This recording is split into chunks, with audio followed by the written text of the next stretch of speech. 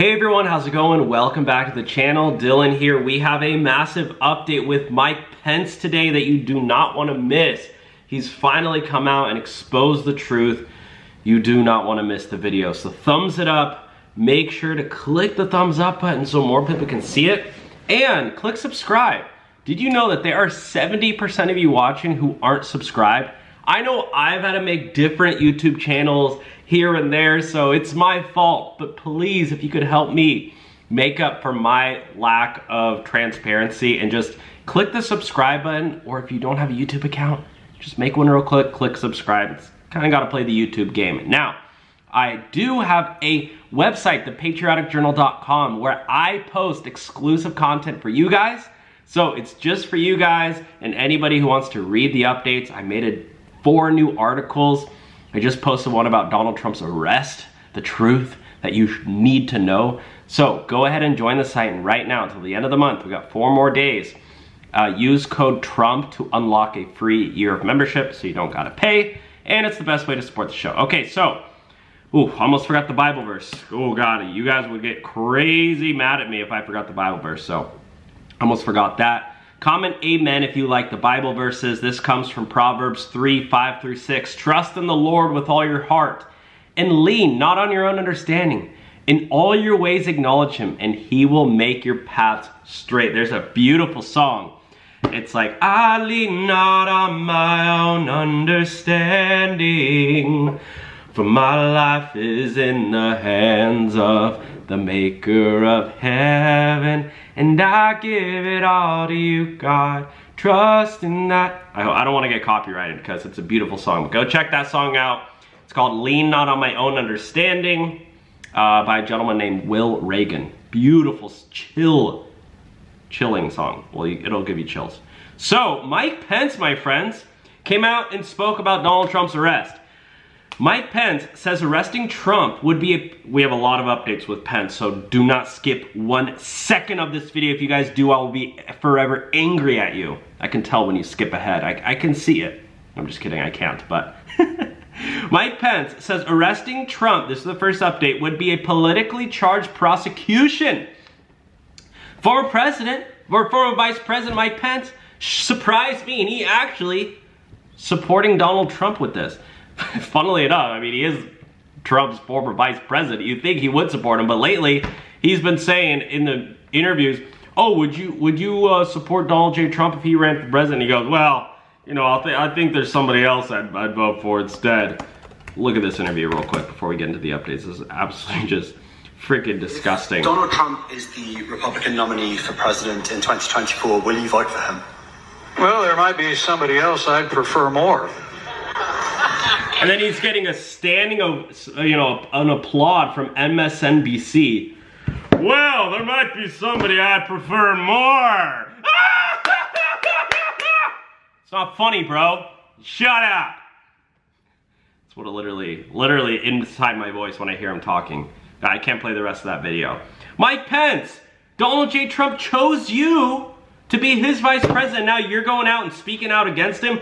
Yeah, there might be somebody else I'd prefer more. Shut up. Mike Pence, surprisingly enough, came out and said the former vice president didn't push back against Trump's calls, but he said think demonstrators understand they need to do so in peacefully and lawfully manner. Former Vice President Mike Pence on Sunday decried the possibility of the arrest of his former boss, Donald Trump, saying that it would be a politically charged prosecution. In post to his social media platform, Truth Social, on Saturday, Trump predicted that he would be arrested on Tuesday, citing illegal leaks, which a spokesperson later clarified meant media reports by NBC News and other outlets. In an interview on ABC News this week, Pence said he viewed the possible criminal charges facing the former president as a priority of the radical left. It just feels like a politically charged prosecution here, and for my part, I just feel like it's not what the American people want to see, he said. I'm taken aback at the idea of indicting a former president of the United States at a time when there's a crime wave in New York City. The fact that the Manhattan District Attorney thinks that indicting President Trump is his top priority. So pretty funny that Mike Pence is actually, you know, defending Donald John Trump here. I had to click this and share with you guys. In other news though, Mike Pence is getting closer to a 2024 decision. This just came out on The Hill. Headlining, they're headlining Mike Pence. Now, you might think, who the heck would vote for Mike Pence? Well, there was a recent poll that just came out, and Mike Pence was in 5th place among Republican primary presidential preferences for 2024. Donald John Trump, number 1. Ron DeSantis, number 2. Was that Nikki Haley, number 3. Mike Pompeo, 4. And then Mike Pence, 5. Followed by Liz Cheney. So Mike Pence all the way down next to Liz Cheney. My God. If you're voting for Mike Pence or Liz Cheney, you're done. You're gross. Who is going to vote for Liz Cheney? I hope nobody does. But, I mean, 1% of these people would. So, yeah, according to The Hill, former Vice President Mike Pence on Thursday said he's getting closer to a decision on whether to run for president in 2024. Pence told Sean Hannity on Fox News that he and his wife, Karen Pence, of course Mike Pence's wife's name is Karen, that is too ironic, have been praying about whether to enter the presidential race, drawing applause from a live studio audience. Who the heck is applauding Mike Pence? I'm sorry, but it's so random. Liberals, maybe? But it's Fox News. I don't know.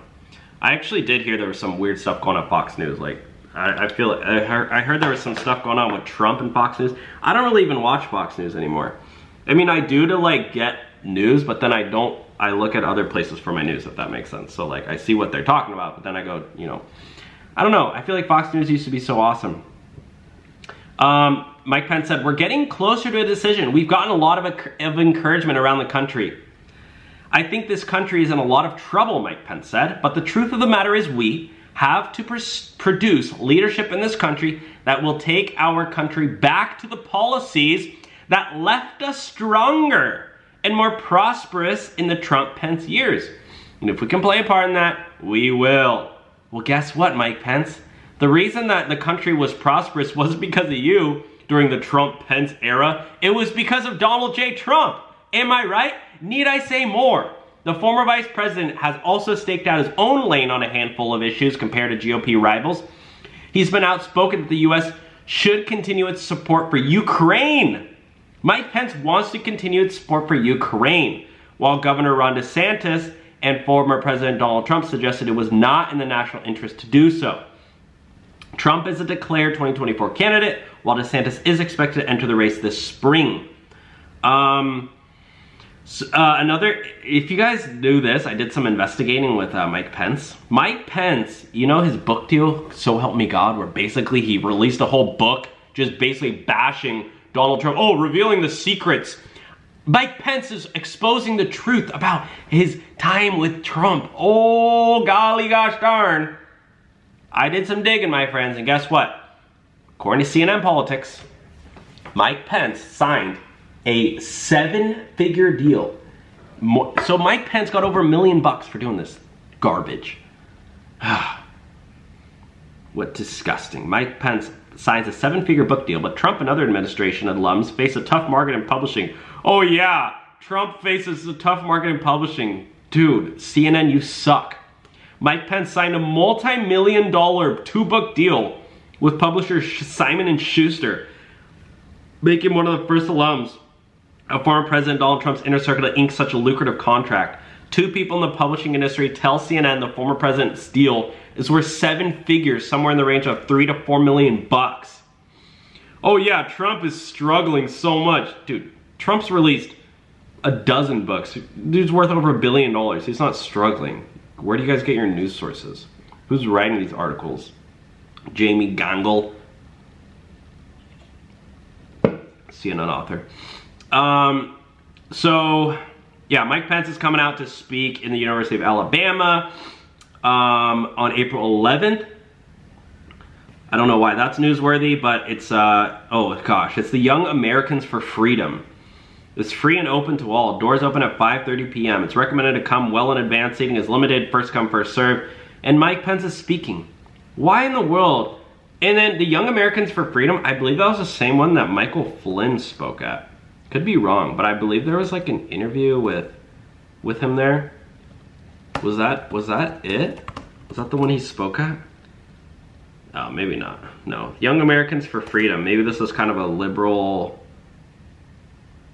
No, because oh, that's Young Americans Foundation. I don't know what the heck a Young Americans for Freedom is. Ben Shapiro spoke there, so he's conservative too. I don't know, but yeah, he's going to speak there for God knows who, God knows why. On the Eventbrite and on a posters promoting Pence's appearance, the subhead banner reads, "Saving America from the woke left." Yeah, I'm sure Pence is going to do a great job at that. He's wanting to send money to Ukraine. What do you mean? That's literally a totally left policy.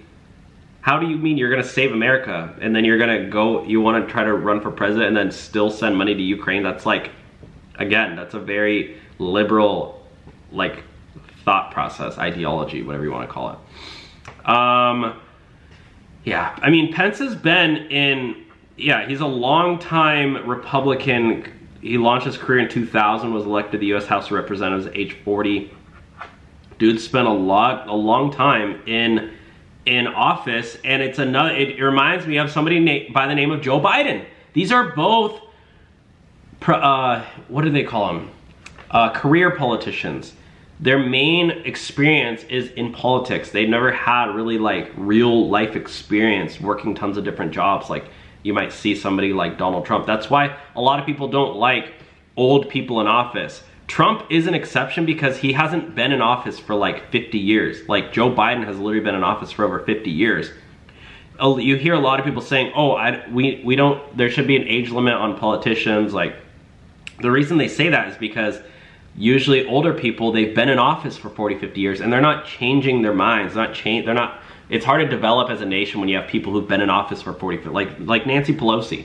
Nancy Pelosi, when did she start in politics? She started in politics, answer my question, Google. She started in politics, well, she became Speaker of the House in 2007, but I feel like she started earlier. Well, yeah, she became Speaker of the House. I mean, she had to be in there before. A timeline of Pelosi's career in Congress. They're probably gonna make me pay for this stupid article. Pelosi won't, here's a look back at her career from 1987. Yeah, congressional candidate Nancy Pelosi waves at her campaign headquarters in 1987. That's 46 years.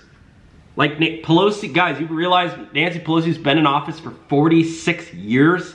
She wins the nomination to succeed, yeah, in 1987. I mean, this is a great example. Joe Biden's been in office for over 50 years. Nancy Pelosi's been in office for over 40 years.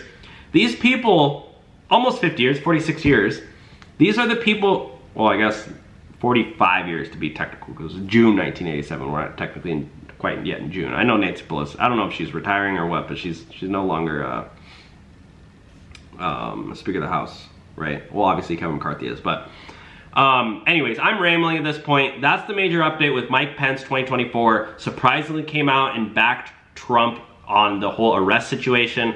And then he also is probably going to be running for president 2024. Still wants to support sending money to Ukraine. Those are the major updates. Multi-million book deal he's signing. He's going around. He's money hungry. He's trying to make some money. Just kind of funny that he signs this deal right before people are talking about him potentially running for president.